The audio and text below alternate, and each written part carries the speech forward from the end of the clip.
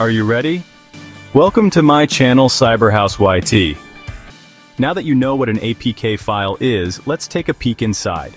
An APK file is like a neatly organized box, containing all the essential components that make an app function smoothly.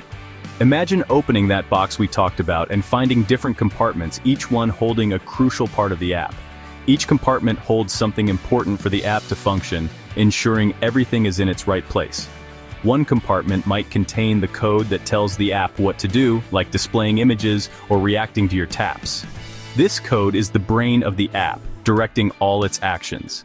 Another compartment might hold all the images and icons you see in the app, giving it a visual identity and making it user-friendly. While another stores the sounds and music, adding an auditory experience that enhances user interaction. There's even a special compartment with a manifest file, which is like the app's instruction manual. This file is crucial for the app's operation. It tells your Android device what permissions the app needs, what kind of screen it works best on, and other important details. Without this, the app wouldn't know how to behave on your device. Think of it like baking a cake. Each ingredient and step is necessary to create the final product. You have your recipe, the code, which guides the entire process, your ingredients, the images, sounds, and other resources, which are essential for the app's functionality and appeal, and instructions on the oven temperature and baking time, the manifest file, ensuring everything is cooked to perfection. All these elements need to be packaged together correctly for the cake, or in this case, the app, to turn out just right. When everything is in place, the app runs smoothly, providing a seamless user experience. Let's follow the journey of an APK file from the moment you click install to when you're enjoying the app. This process is seamless and happens in the background, but it's fascinating to understand what goes on. When you download an app, your device downloads the APK file. This file contains all the necessary components for the app to function. Think of this as receiving the package at your doorstep. Just like a package, the APK file needs to be unpacked and checked. Then, your device checks the manifest file to see what permissions the app needs, like access to your camera or storage. This is similar to checking the contents of a package to ensure everything is in order. If you're okay with the permissions, your device then installs the app, which is like unpacking the box and putting everything where it belongs. This step ensures that all components are correctly placed and ready for use. Once installed, you can open and use the app. The app is now fully integrated into your device, ready to provide the intended functionality. The code within the APK file tells your phone what to do, and it uses the other resources, like images and sounds, to create the experience you see and hear. This combination of code and resources brings the app to life. It's important to note that APK files usually come from trusted sources like the Google Play Store. These sources ensure the files are safe and have not been tampered with. Just like you wouldn't accept a package from a stranger, you should be cautious about downloading APKs from unknown websites. Always verify the source before downloading. These files could be tampered with or contain harmful software that could harm your device. Protect your device by only downloading from reputable sources. While APKs are generally safe, especially when downloaded from trusted sources, there are instances where vulnerabilities can arise. Think of it like a house with a weak lock on the back door. Just like a burglar could exploit that weakness to gain entry, hackers could potentially use loopholes in APKs to access your device or data. One common vulnerability is using outdated versions of an app. Imagine an app developer fixing a security flaw in their app and releasing an update. If you're still using an older version, your device remains vulnerable because it doesn't have the latest security patches. This is why it's crucial to keep your apps updated. Another risk is downloading APKs from untrusted sources. These files might be modified to include malware or steal your information. Imagine downloading what you think is a popular game, only to find out it's a fake app designed to steal your login credentials. Always stick to official app stores to minimize this risk. Did you know that APK files can be modified? It's like tweaking the settings on your phone to personalize it. Some users, especially tech-savvy ones, modify APKs to customize their app experience. For example, they might remove ads from an app, change its appearance, or even unlock hidden features. However, it's important to note that modifying APKs can be risky. If not done correctly, it could make the app unstable or even unusable. Imagine trying to bake a cake and randomly changing the ingredients or oven temperature. It might not turn out as expected. Similarly, modifying APKs without proper knowledge can have unintended consequences. Moreover, downloading modified APKs from untrusted sources can expose you to security risks. These modified files might contain malicious code that could harm your device or steal your information. While APK modification can be a way for tech enthusiasts to personalize their experience, it's crucial to proceed with caution and only download modified APKs from reputable sources.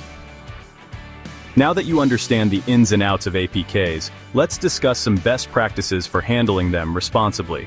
Always download apps from trusted sources like the Google Play Store. Think of it like buying groceries from a reputable supermarket instead of a questionable street vendor. Trusted sources vet the apps they offer, reducing the risk of downloading a harmful file. Always keep your apps updated. App updates often include security patches that fix vulnerabilities. Just like you wouldn't ignore a software update on your computer, don't neglect app updates on your phone. They're crucial for keeping your device and data safe. Be wary of granting permissions to apps, especially those downloaded from outside the Play Store. If an app requests access to your camera, contacts, or other sensitive information, consider whether it truly needs those permissions to function. Granting unnecessary permissions could potentially compromise your privacy. APKs are the unsung heroes of the Android world, delivering the apps we use every day. Understanding what APKs are, how they work, and the potential risks associated with them is crucial for any Android user. By sticking to trusted sources, keeping your apps updated, and being mindful of the permissions you grant, you can enjoy the vast world of Android apps while keeping your device and data safe. Remember, a little knowledge goes a long way in ensuring a smooth and secure mobile experience. Before we dive into the nitty-gritty, let's talk about the foundation. You don't need to master every hacking tool or vulnerability before you start bug bounty hunting, but you do need the basics. Learn how to poke around websites using tools like Burp Suite, test parameters to see if you can change or remove them, and perform simple scans with tools like Nmap. Think of this as learning to use a basic toolkit before attempting to build something.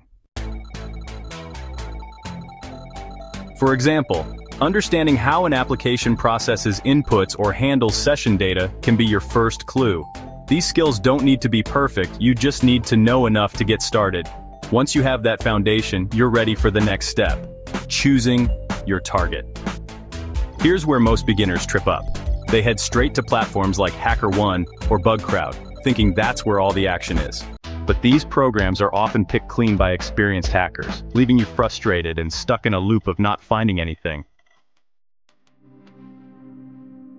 Instead, start with websites that have vulnerability disclosure programs. These are companies that acknowledge your findings but don't pay bounties. Why? Because most advanced hunters don't bother with them, leaving them as prime targets for beginners. Finding these programs isn't rocket science. You can use Google Dorks or save yourself some time by checking out a GitHub repository like Bug Bounty Dorks. This repository is a treasure trove for finding vulnerable targets that haven't been tested to death. Once you've identified a few potential websites, don't rush in just yet. There's an art to selecting the right target. Avoid the top search results.